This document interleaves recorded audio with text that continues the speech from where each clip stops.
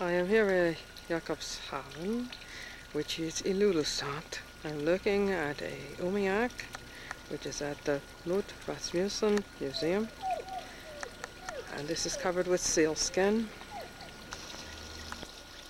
This is a new Umiaq, and its structure is quite different in many ways from the Umiaq in Barrow, Alaska.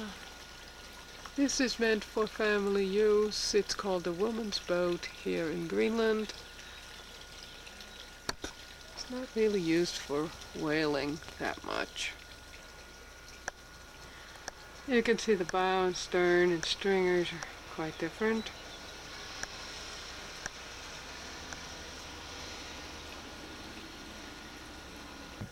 Here you can see the interior seam on one of the skins. And this is that same seam we were looking at from the inside. This is the seam on the outside.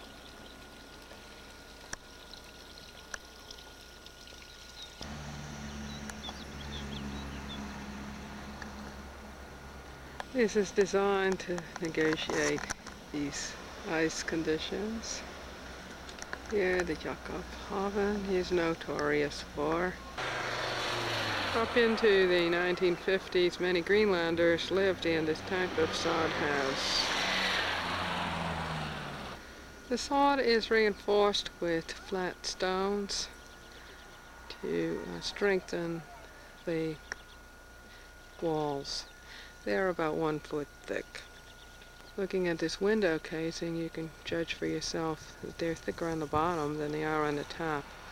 The top is about 1 foot. The bottom is about 18 inches, or 1.5 feet. The entrance is about 5 feet at the very most. So one has to quickly learn to duck when you go through these doorways. There are 2 rooms, an outer room, a small low room, and then the inner room is the main room where cooking and sleeping are done. This is the interior of this house.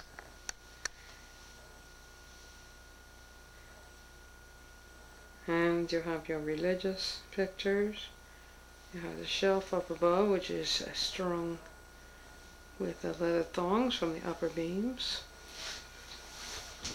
In the corner you have the stove here, which is probably coal-fired, because I think there's a local source of coal. And returning from the stove, back across the wall, you have the sleeping platform with caribou hides that are very soft, and a picture of the King and Queen of Denmark. Your kerosene lamp, and beside it a seal oil or whale blubber lamp. And this is the upper portion. The ceiling in here is maybe 7 feet at the very highest point. This is Mahnesse Mathiesen's kayak. He was a world famous kayak paddler who died here at Jakobshavn, and he originally came from East Greenland, and this kayak has characteristics that are East Greenland. It is a very flat boat. His deck lines are a little different than what you see elsewhere. The arrangement of bone on his paddle is a little different. You see the enlarged end, which is typical of East Greenland. And the inside, you can see, is very narrow.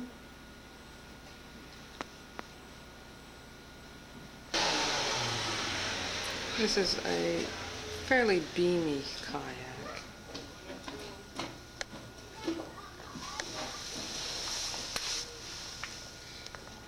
With a double charm,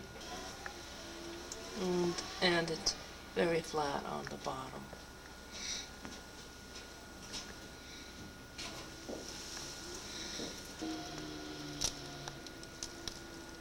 This is the bow.